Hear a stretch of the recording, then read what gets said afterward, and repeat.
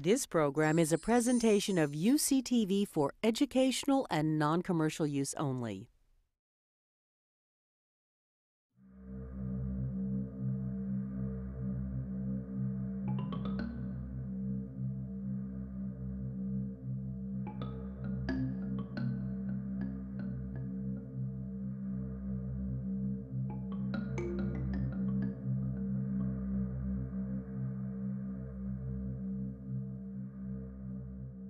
Good evening. My name is Henry Brady. I'm the Dean of the Goldman School of Public Policy. And it's a great pleasure that I welcome you here tonight for an opportunity to hear from an individual whose finger has been on the pulse of the American electorate for over 40 years. Peter Hart is going to give a lecture tonight. It's the first annual Michael Nacht Lecture in Public Policy. Let me just say a word about Michael. Michael is formerly Dean of the Goldman School of Public Policy. He's currently Assistant Secretary for Strategic Global Affairs, a great title, in Washington, D.C. at the Defense Department. He is a veteran policy analyst through many years of working at the State Department, then at the Kennedy School, and at our school. Right now, he's been deeply involved in the nuclear posture review that just came out about 2 or 3 weeks ago, and in the nuclear summit that had something like 40 world leaders who came and talked about nuclear weaponry and nuclear materials. So Michael is a distinguished policy analyst. Unfortunately, he couldn't be here tonight because, as he put it, he's actually leaving May 15th, I think it is, to come back to the Goldman School, and we're thrilled. And they said to him, that's a Friday, they said, will you be leaving at 10 p.m. or 12 p.m.? So his job is a job that's been all-consuming. He hasn't had a moment to really get away from it, especially given the important things he's been working on. But we really look forward to having him back and to continuing this series next year with him present. But right now, we're lucky to have Peter Hart here. Let me tell you a few things about Peter. Among polling insiders, Peter Hart is the pollster's pollster. Nobody is better at formulating and writing polling questions. Nobody is better at interpreting polls. And absolutely no one is better at placing polling results in the context of American politics. Peter is so good that he's worked with over 40 U.S. senators and 30 governors, including Hubert Humphrey, Jay Rockefeller, Lloyd Bentsen, and Bob Graham. He has done work around the world, and he frequently appears on television programs including The Today Show and The NewsHour with Jim Lehrer. He is truly a veteran pollster. All of you may know this. What you may not know is that he's a superb teacher. Recently, he taught in my Public Policy 101 Introduction to Public Policy class. Most practitioners who come have stories to tell and anecdotes, and it's great. They help to humanize public policy. They help to give some sense of what it's all about. And Peter did all this, but he did much more. He came with a lesson plan. He actually came with a set of goals that he had in mind, and he presented a case study of polling on raising taxes for fixing roads. The poll is one that he had done for Governor Jim Hunt of North Carolina in the early 1980s. He even admitted that his client went ahead and actually taxed and fixed the roads and then lost the election in the next election. So pollsters don't typically do that, by the way. They tell you about their successes and not their failures. Although in this case, it was sort of a mixed case because Jim Hunt at least did get the roads paved, which is a public policy success, even though it led to a political failure for him in the next election. Although eventually he became elected governor again of North Carolina, perhaps because he had paved the roads. Following his lesson plan, Peter led the class through his extraordinary command of the Socratic method. I've seen very few people who are as good as he is in a classroom at asking questions, eliciting ideas, summarizing them, putting them together, and allowing students to learn through their own active involvement in the class. And I think he left the students with some deep and enduring lessons. Information about the nature of leadership, the nature of polling, and the possibilities and limits of public policy. And he did this all with great good humor and fantastic anecdotal detail. As a longtime survey researcher, I knew about Peter's talent as a pollster, but I was also thrilled to find out that he's a great teacher. So, buckle your seatbelts as we all take a fast-paced and exciting ride with Peter to find out about the mood of America and the 2010 elections. Veteran pollster Peter Hart. Thank you very much. Thank you. I thank you, Henry. I am thrilled and delighted to be here, and I have to tell you, the honor of being able to deliver the first Michael Nacht lecture is of particular pleasure for me, because it was Michael Nacht who was kind enough, as Dean of the Goldman School, to invite me to Berkeley some 5 years ago and asked me to come and teach at the Goldman School. And that introduced me back to Berkeley, which is my hometown. For the last 5 years, we have been back here teaching on the Berkeley campus. My wife has been taking classes at Berkeley, so we have been taking the full advantage, and I'm only more than delighted to be here. I've got to tell you, Henry, when I get invited or somebody says, veteran pollster, oh, do I cringe, because I know what people are thinking. Oh my God, 10,000 years old. I have to tell you, in my class last year, after my first class, it was obviously 2009, just after the inauguration of Barack Obama. One of my young students came running up and said to me, "You gotta tell me, what was the most exciting election you've ever been in? Was it Obama? Was it Kennedy? Was it Roosevelt?"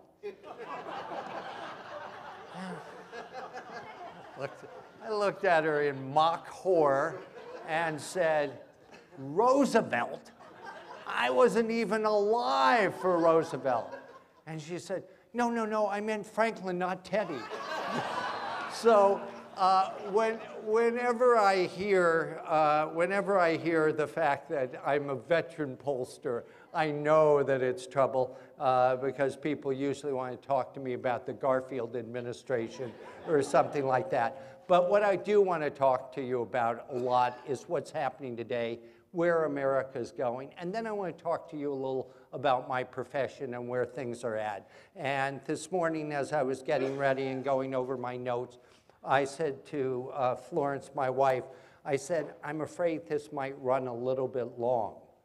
And she looked at me and rolled her eyes, and I know what the rolling of the eyes means. And she said to me, "Just remember what Muriel Humphrey said to Hubert." And I said, "What? What was that?" She said, "A speech doesn't have to be eternal to be immortal." So I will try and remember that, and I'll try and go through this and give you some sense of where things are at. And let me just talk about the mood of America. As Henry has noted, I've been doing the NBC Wall Street Journal poll for now, this is the 21st year. We do it with Bill McInturff, the Republican pollster, and the two of us have been combining on this. And the data, for the most part, is from our most recent poll, and it sort of measures where the public's at. And probably the best place to start is really to just look at a sense of what we call the EKG of American public opinion. Are things headed in the right direction or seriously off on the wrong track? That gives you a better sense than anything else about how the public is feeling. And as you can see, at the moment that the president was inaugurated, the public was, for the first time, feeling almost back to dead even. We've been in a total funk about the performance of America during the Bush years, certainly during the second term. And so at this stage of the game, we had about an equal number saying right direction and wrong track. And as you can see, as the administration has gone along and the economy has had a hard time, the American public has been more and more negative. And at this stage of the game, almost 6 in 10 Americans say things are seriously off on the wrong track. And obviously that's a challenge and a difficulty for the president. Some of it obviously reflects his leadership, but an awful lot has to do with how we feel about the economy in general. It should be noted that the key segment of this electorate has to be independent voters. They represent about 1 in 5 Americans. If you look at this, you now have almost 2/3 of them saying the country's seriously off on the wrong track. And that sort of sets the mood and against which the president is challenged. But as I look at the president and his performance, the American public looks at him in so many different ways, as they do with every president. And when it comes to how they feel about him as, first family and all of that, mood is unbelievably positive. As you can see, 7 in 10 say they have positive feelings about the president in terms of that. In terms of how they see him as a person, naturally put Bo the dog in there because I figure, everybody loves the dog. But 65% of the public is basically positive about him as a person. So on a personal level, he stands very well. The other thing that has been fascinating is on a couple of other fronts. There's been a lot of challenges back and forth. Does he have leadership ability? Can he be seen as a strong leader?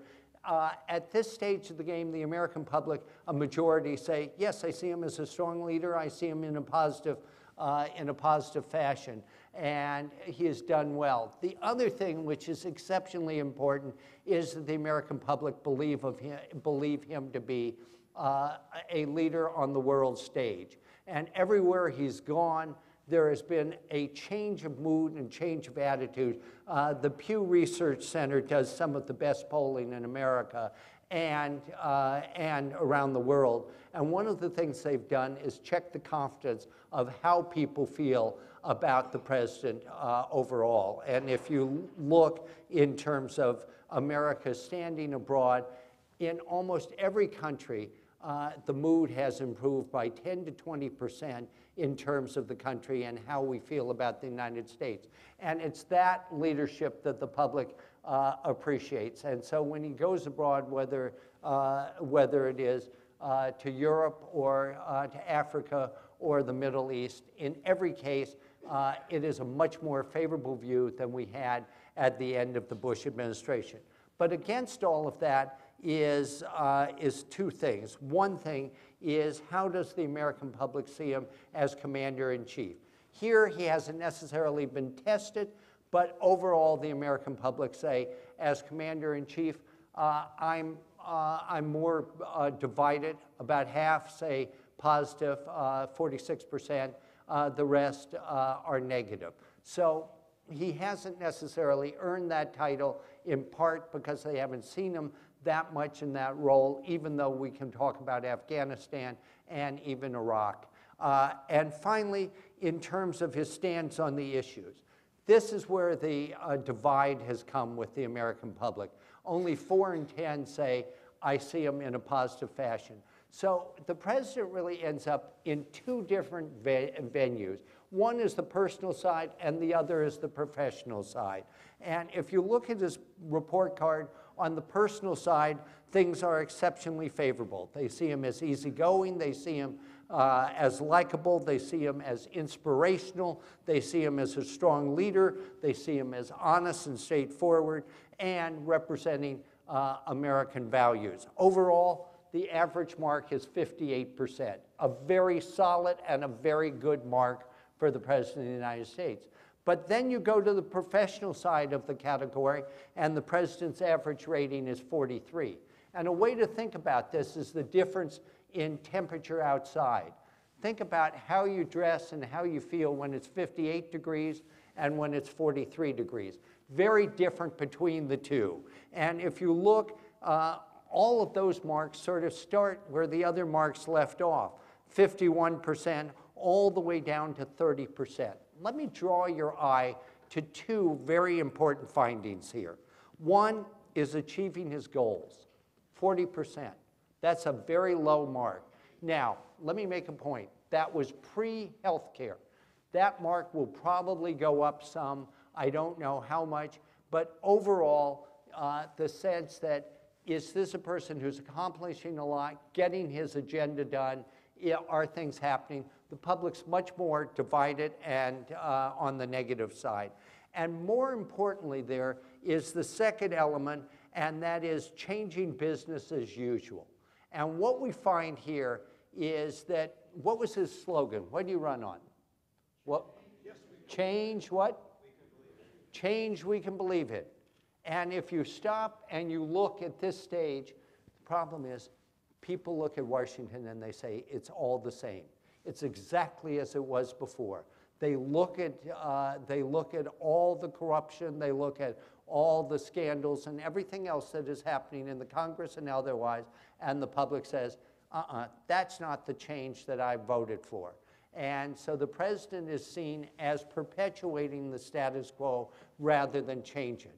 And so one way or another, the covenant that he made with the voters were really basically two things. One, that I'm going to get things to happen, we're going to have change. And secondly, it is going to be a different culture in Washington. He hasn't been able to deliver on that, and you want to understand why his standing is not as great. That's what it's about. Now, let me ask you a question. I figure, Henry, it's all right if they do the work, isn't it? Sure. Absolutely. Okay, one of the things I love to do is to ask people in focus groups, tell me this or tell me that about the president. And the question I asked in a recent focus group was, if President Obama could have any trait from another president in the last, since Kennedy, so I'll move it from Kennedy all the way through George W. Bush, what trait would you give him? See, you thought you were just going to get to listen, didn't you? No, I knew you were coming this way. Yeah, you saw it. I was going to say communication, but he has that down. Okay. What president, what trait? Courage of his convictions. And what president do you think? Lyndon Johnson. Lyndon Johnson. How about yourself? More aggressive. More aggressive, such as? Reagan, perhaps. Reagan. What do you think? He knew where the skeletons were. Yeah, okay. Who? LBJ. LBJ. Okay, what quality, what president? LBJ, his political maneuvering. Okay, good. Toughness. My way or the highway, George Bush. Whoa. Yeah, George Bush. George. Right side everything. Okay. Humility, Gerald Ford. Humility, Gerald Ford. Ooh, high five for that. Not a bad answer. Haven't had it before. You got one? Ruthlessness. Of LBJ. Of LBJ. Okay, you're very close. On one, you've got it. On the other, you haven't. And that is, they said Bill Clinton, they said Ronald Reagan, and they said George W. Bush. And what they said is the humanity of the ability to relate, the ability on a personal level. Here's a man who's a great visionary, a great orator, but they don't feel that he relates one-on-one. And this just spontaneously came from these groups, this group. And I actually had communication with the White House last week, because I picked this up and I've already passed it along, but I said, how the president handles West Virginia and the services for the miners becomes terribly important.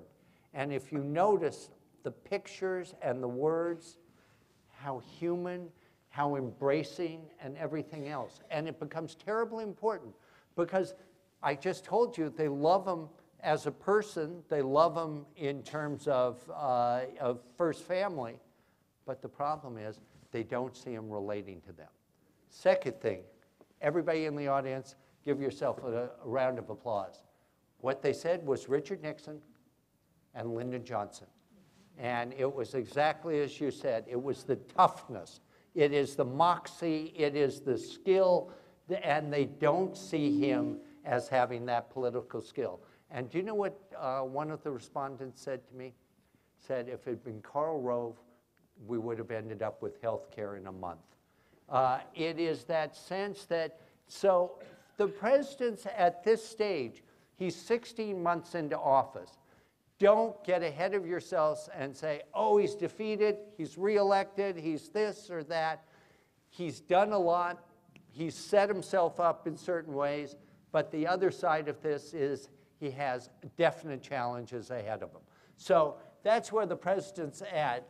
And look at those feelings. What do you think of those feelings?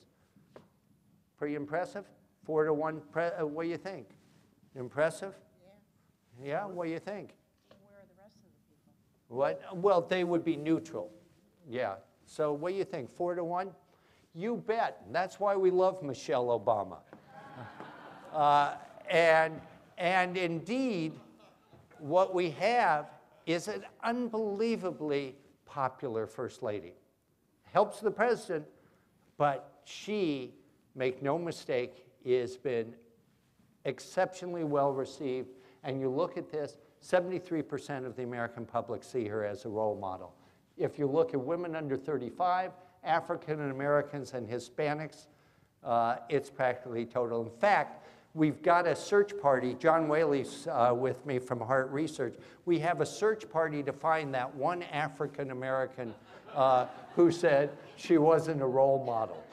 We're looking all over the country. But in any respect, what it all comes down to is you look at this administration, it's early on, there's a lot to do. Now, let me turn from this into the whole area of what's the agenda for government and where we're at.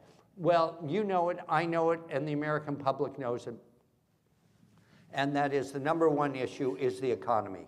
Pure and simple, it's jobs, it's getting people back to work. That's what we're concerned about most. In second place is national security and terrorism, healthcare, now no longer quite at the top.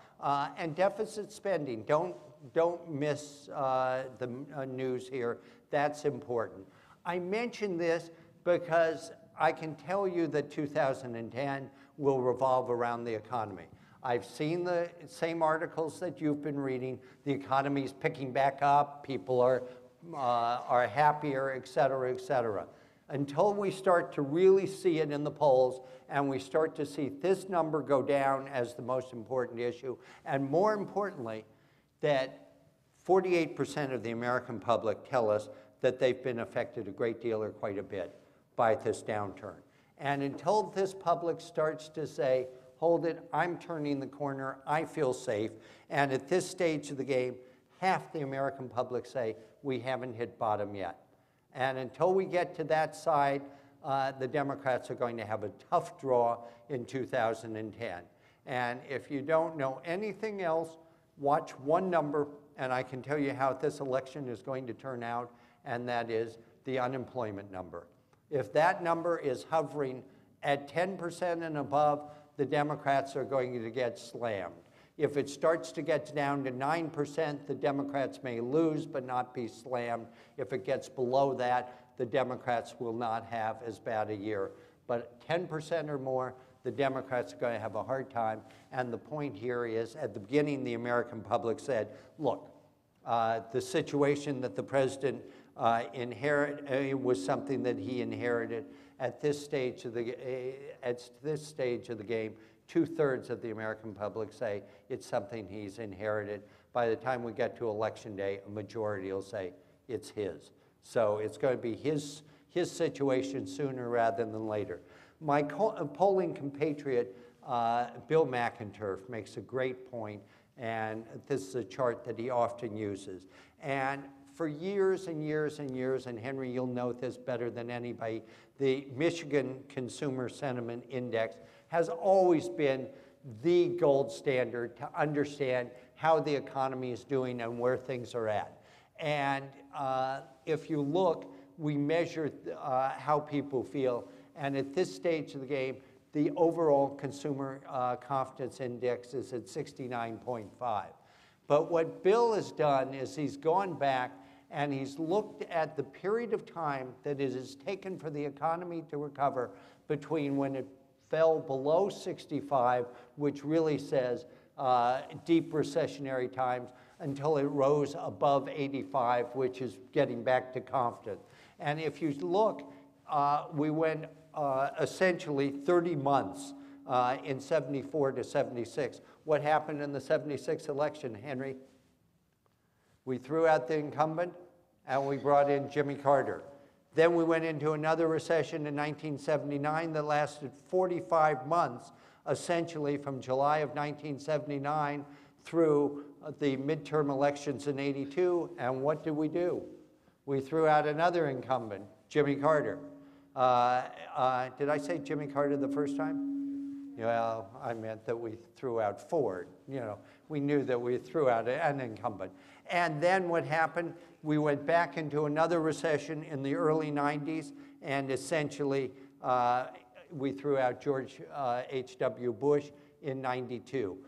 It has always been a bellwether for how we're feeling and where we're at. And if you look, we're now 23 months into this recession, and essentially we have no idea how long it's going to take us to get back to above 85, but I can guarantee you this is going to tell us more than anything else about how this president is going to do and how the congressional elections will go. I'm not going to spend a lot of time on health care. I just really wanted to simply mention it to say, look, when we went into this, this has been a polarizing issue, and as we went to vote, the American public was absolutely divided.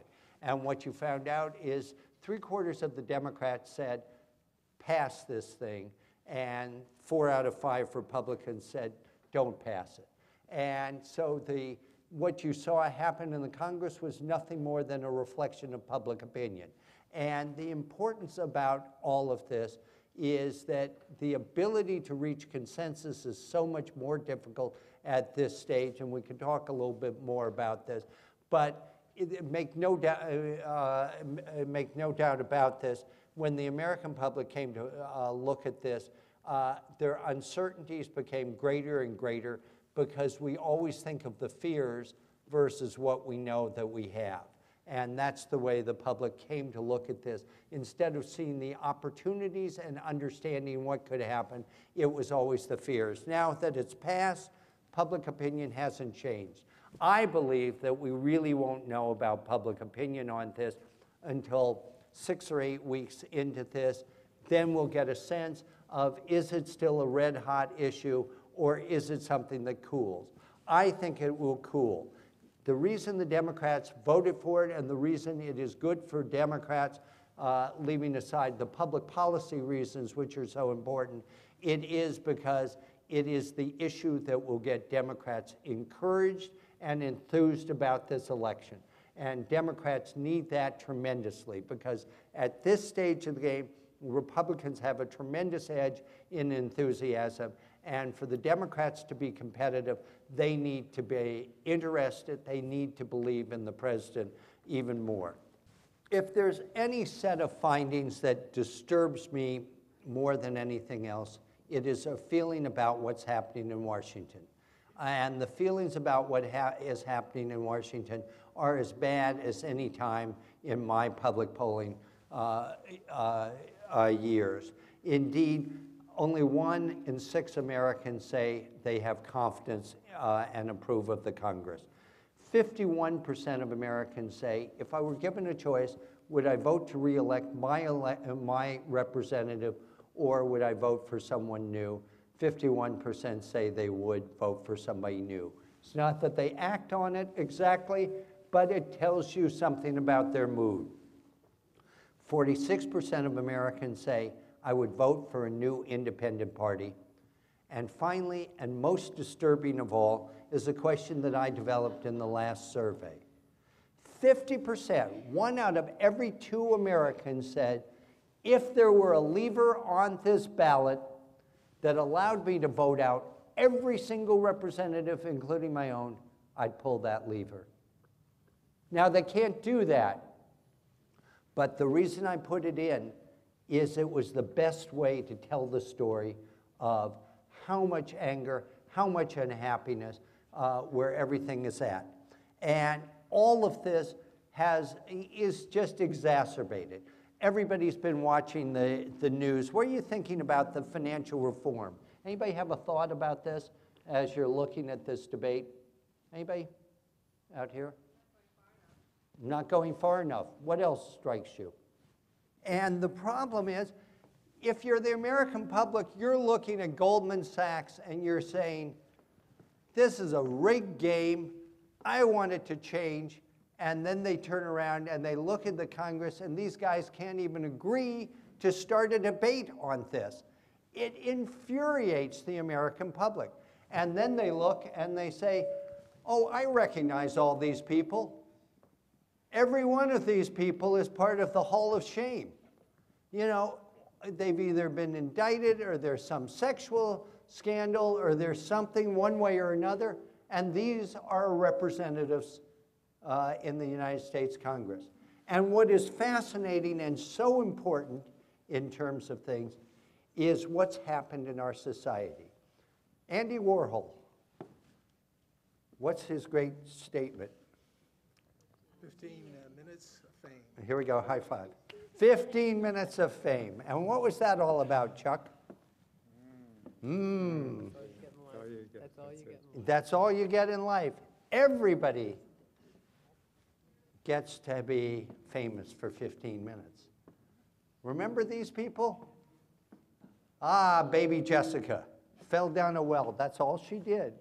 But she'll always be known for that. How about who can get the name of the fan?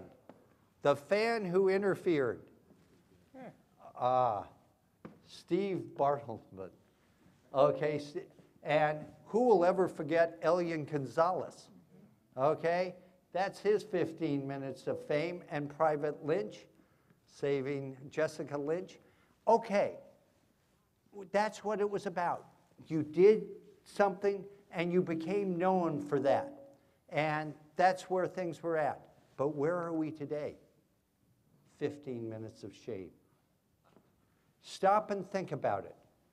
It is, whether it's Tiger Woods or John Edwards or Toyota or AIG or Goldman Sachs, we go from the top to the bottom like that.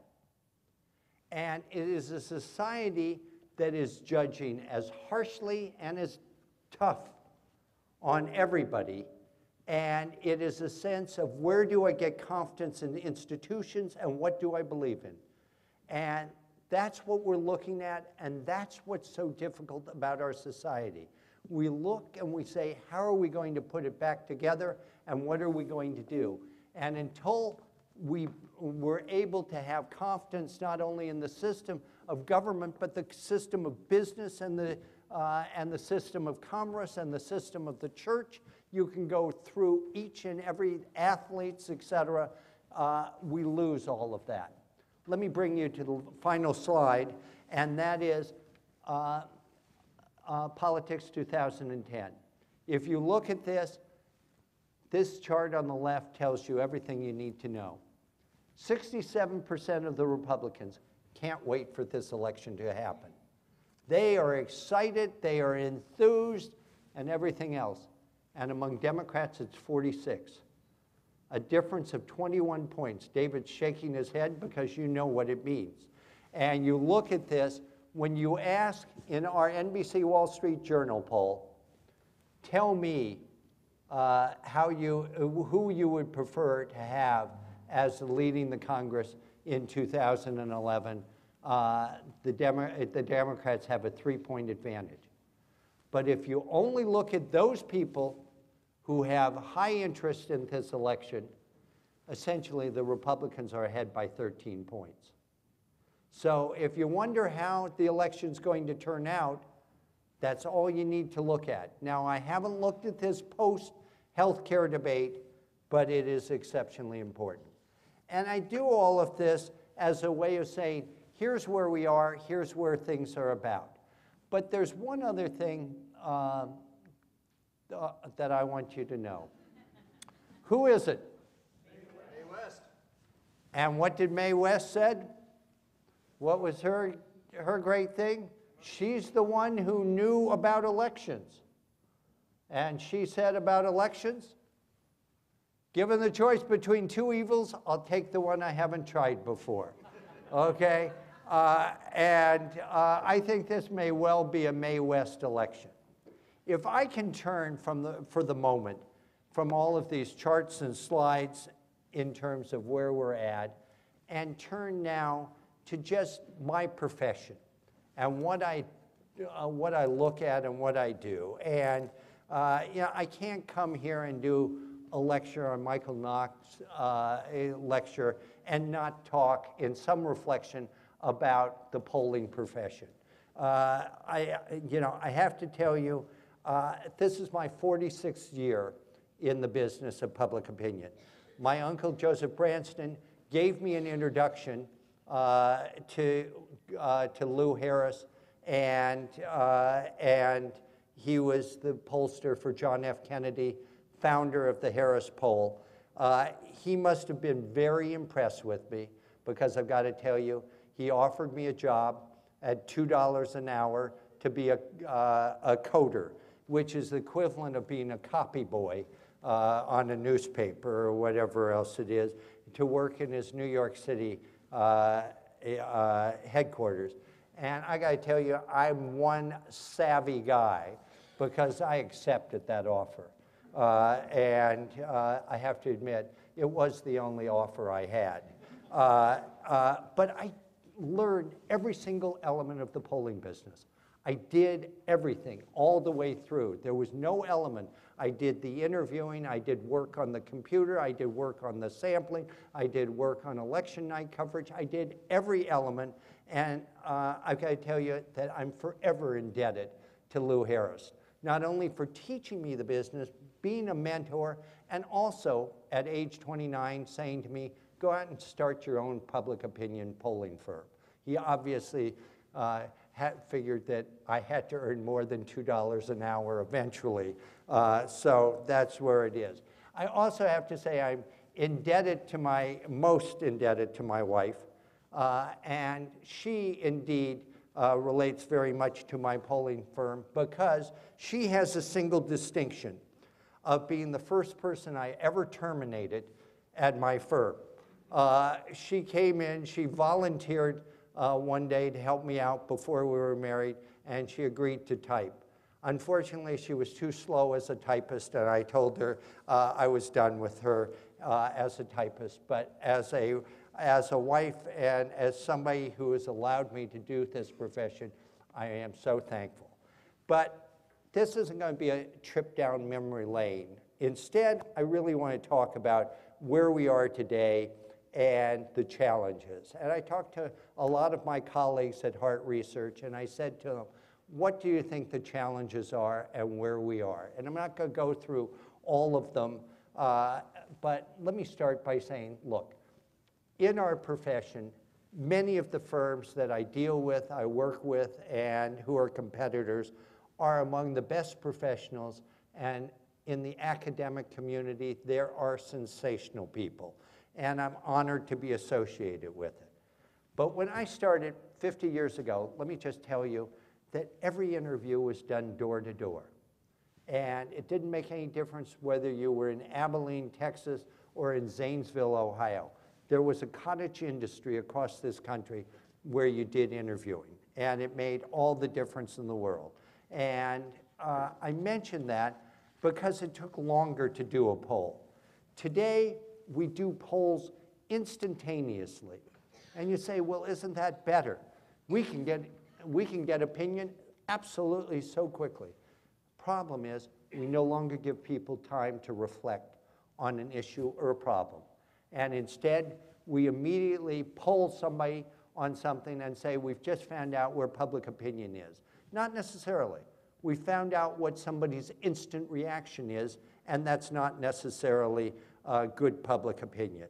And I think as much as anything, we need to reflect on a few of the elements that are coming and the things that are happening.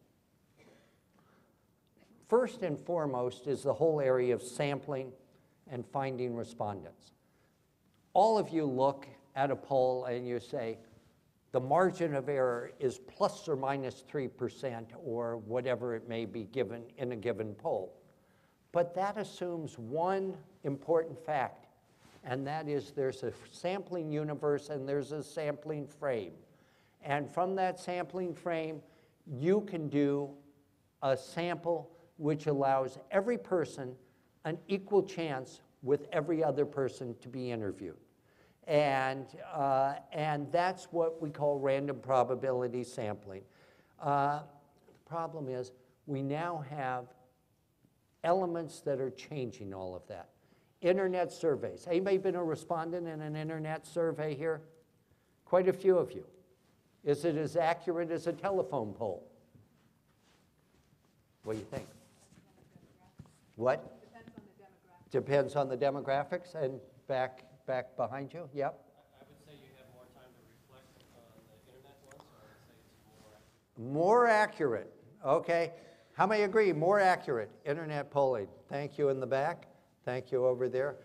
Each of you have bought a painting for putting up your hands. No, let me just say, the problem is we don't have a sampling frame, and that's the disadvantage. And without a sampling frame, you can't have a margin of error because essentially, in most cases, what we have is self-selection. And the challenge here is that there is no way to be able to have a sampling frame by the internet, at least at this stage. And what companies have done, in some cases the best, they have gone out and created a database by phoning people and saying, will you participate?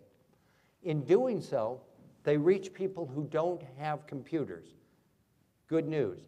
Then they send them a computer so that you can be part of my internet database. So now you can't criticize them that we've left out a whole portion of the population that doesn't have internet, which is obviously a problem with a lot of the polls. The difficulty is they're no longer the same person after 3 or 4 months. They're now internet users. So we went out to get them to fill a void, but they don't fill a void. So that's one element, and that's, you talk about the reflectiveness. Yeah, it may be much more reflective in terms of the question, but we don't have the same frame. Second thing is you look at telephone polls. We have a harder and harder time getting respondents. What's a bigger problem with telephone polls today? People don't answer them. That's one, but cell phones. And here's the question. How many of you here have only a cell phone and not a landline? Okay? Take a look around. Okay? Now, here we go. How many of your children have a cell phone and no landline? That's the point. There is a huge population, and we're working on getting cell phones, and it's an important element. But all of this comes to the important part of framing and challenging, and we're going to have to find blended technologies, but a lot of the polling that we're doing right now is, in terms of sampling, not as rigorous and not as good as it used to be. I'm not saying all of it, but an awful lot of what you read. Second problem in polling is what I call nomenclature. And let me explain. And that is, we have just one term to describe the collecting of public opinion, and it's called a poll, okay? And we can't differentiate between, quote, good polls and bad polls. They're just polls. Now, when one of you has your fabulous, darling 5-year-old daughter or granddaughter, and they scribble on a piece of paper, we don't label it as art. We label it as scribbles. But if this same 5-year-old was to walk around the block and get the opinions of 10 people, we would say she just finished doing a poll. And even worse, the local media would be likely to cite it as the latest poll. And so my problem here is we've got so many difficulties, and we only use one word, and it's called a poll. And the problem is we don't police the field the way we should. And given all of that, the public becomes more and more skeptical. In today's society, with the proliferation of polls, unfortunately, we have more and more 5-year-olds that are scribbling, and we call it art. And what needs to be done, as much as anything, is to find a better way to police this and a better way to be able to describe it.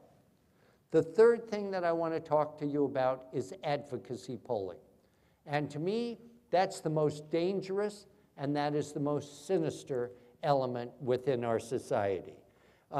If I were given a nickel for every advocacy survey that I have had cited to me or quoted, I could buy my wife that pied-à-terre that she's looking for in New York. I got to tell you that advocacy surveys may employ good survey sampling and indeed excellent interviewing, but the wording of the questions, the analysis of the material can be so flawed that it ends up giving a set of responses that we think. And what's happened in our society, it doesn't make any difference if it's the left or the right, the environmentalists, the pro-life, the pro-choice, they're all doing advocacy surveys aimed at showing that their case and their cause is the right one.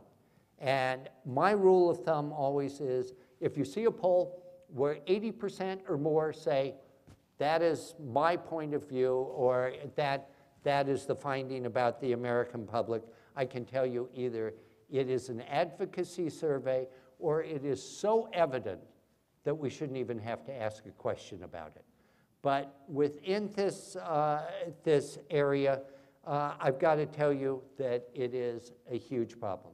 Finally, one final little personal peeve, and that is there is a new thing in the business, especially if you read the blogs and everything else. It's called the averaging of polls. How many have seen this? Yeah, exactly. You know, they put in the averaging. Well, as a professional who I think does extremely careful and methodological work, it is a little bit like saying, we're going to take the average of all the food in North Berkeley. So we're going to put Chez Panisse in with Burger King and tell you what the average food is. The answer is, or good wine and bad wine. Putting a lousy poll in with a good poll doesn't make it an average better. All it says is you've added a bad thing. And what we need to do within this business is to figure out how, one, we educate the journalistic community and the media community, because they don't know anything about polling, and it becomes terribly important. Number two, we need to be able to police our industry better. And number three, we need to be straight with the American public about what we do well and what we don't. Because at this stage of the game, it is a field where we have not taken and done the best. So I take all of this and I say to you, as I look at it, our profession has tremendous challenges.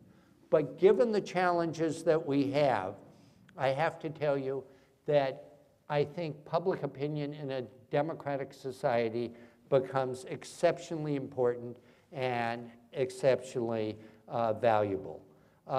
Because when it's properly done, it provides a set of insights that I think we badly need.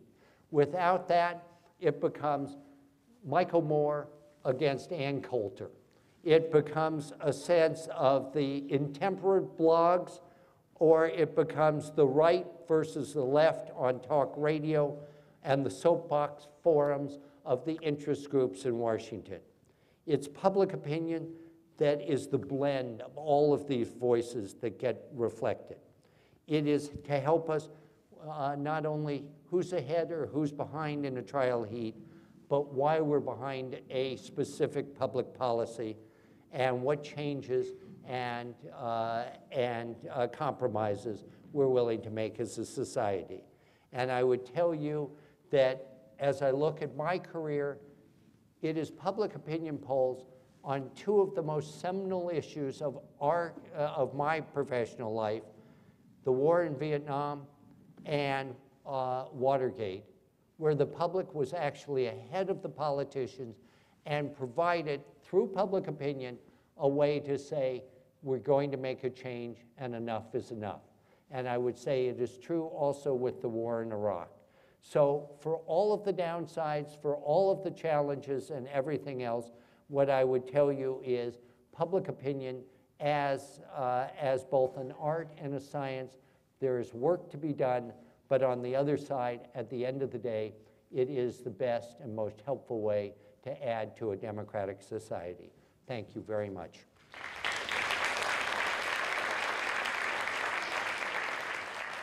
Let's start with some questions about the nature of the electorate. You've talked some about them, and try to understand a little bit better what's animating the electorate right now. You have your Hall of Shame, and you talk about both sexual and political scandals together. Can you really put those two together? Or do they have the same animus for people, or is one just sort of a personal thing, and the other is really a deeper political set of concerns that people have about Congress and our elected officials? Excellent question. And what I would tell you is, to be perfectly honest, that the public looks at all of this and it creates their sense of where are the values and where are the standards. But without a doubt, what drives people nuts more than anything else is the sense of a lack of public morality. And when I say the lack of public morality, it is the sense that either using the system for their own advantage or a sense of no longer serving the public. Those are the things that absolutely drive the public crazy, and it becomes exceptionally important in terms of how they look at the system. And you know, there are years when I see confidence build, and those are the years usually where there's a sense of comity and a sense of unity and getting along. Actually, one period of time was after the 9/11. You could see the confidence in institutions and the feelings were much better. I want to ask several questions on this topic, but let's talk a little bit about fundamentalist Christians who have been an important part of the Republican coalition, and now the Tea Party activists who seem to be an increasingly important part of the Republican coalition. Are they the same people, or are they different people? And what is the differences or sameness tell us about where we're going? Well, obviously the fundamentalist Christians and who we often label as the religious right have been a huge part of the Republican Party, and indeed I think have the vetting standard on presidential elections. I think it is very difficult for a Republican to win the presidential nomination without at least some willingness of the religious right to approve. While there are some members of the religious right that are in the Tea Party movement, the Tea Party movement is very different. The Tea Party movement is much broader, and I would tell you it isn't really a party. It is a collection of people who are happy with the system, essentially are trying to send a message as much as anything, but I would tell you that the potentiality of looking at this year for the Republican Party, all of their hopes and all of their great expectations may be undone by the Tea Party movement, because what they may have happen to them, much more importantly, is that some of their likely winners will lose to a Tea Party candidate, or challenger will get upset and the Democrat will be able to hold the seat. So the Tea Party movement I have not studied as deeply as others, but I see it as different from the religious right. It also tends to be what I would say is a whole series of unhappinesses, a lot about the government and where government does. Well, tell us a little more about that. why are people so angry? I mean, maybe the obvious question is the economy's not in great shape, but why is it so strong, and especially why is it directed at Congress? And what do they really want Congress to do? What kind of changes are they looking for other than throw the bums out? Well, I think a lot of it, what they would tell you is they don't want the Congress to do anything. I mean, in other words, if we had no government, that would be the best government for them.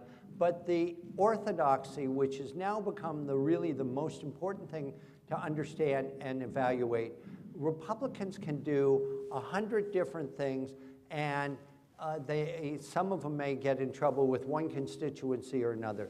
The one thing they cannot do is advocate higher taxes. And that has really become the single most important orthodoxy for the Republicans. And at this stage of the game, a lot of this movement is really just aimed at taxes and the economic effect. I do not want to have to pay for this. As you know, an American dilemma has been the issue of race in America. We've now got an African-American president. How much do you think the questions you ask about Barack Obama are affected by racism or racial biases and things like that, and how much does that ultimately matter for the Obama presidency? Ooh, tough question. And thanks for saving it for last. I thought you'd like it. Yeah, exactly. My first and only lecture here. No. Race is one of the most challenging areas to handle in public opinion polling because of all the layers that we go through of social correctness and the answers, et cetera. However, having said that, there is not, and I look to Andy Kohut, who is my colleague at Pew, there is not enough evidence that we can see that, quote, there is some sort of racial advantage bias being given to the president. I will say this, that I believe that every American, and I shouldn't say every American, almost all Americans took a special pride when Barack Obama won the presidency. I don't know if it was a cleansing, a sense of hope, a sense of whatever it was, but I believe there was an era of good feeling. I would tell you the fact that the public feels very comfortable in criticizing him and making a differential on a whole series of different measurements says to me not that we're past racial bias, but at least in terms of judging Barack Obama, the public feels comfortable in criticizing him in any number of areas and also giving him credit in other areas. So from that point of view, it's always going to be a challenge for the profession, but at the same time, I would have to say that by and large, the public has given some amazing insights on this. Well, thank you very much. Veteran pollster Peter Hart. Thank you.